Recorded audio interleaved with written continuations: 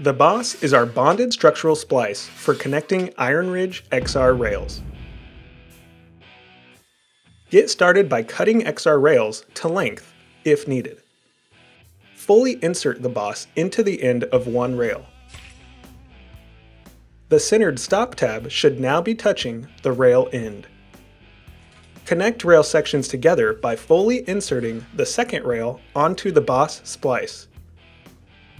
At this point, the stop tab is touching both rail ends, creating a small gap between them.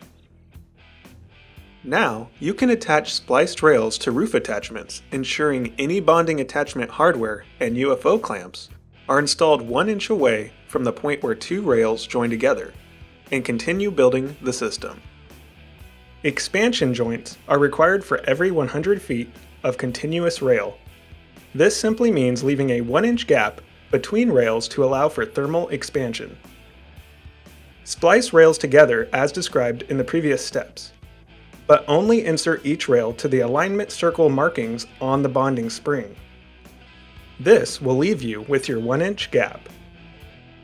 Grounding straps are not required, but make sure end clamps such as UFO and stopper sleeves, or camo, secure modules at least 1.5 inches away from the middle of the boss splice, only installing modules on either side of the boss splice expansion joint.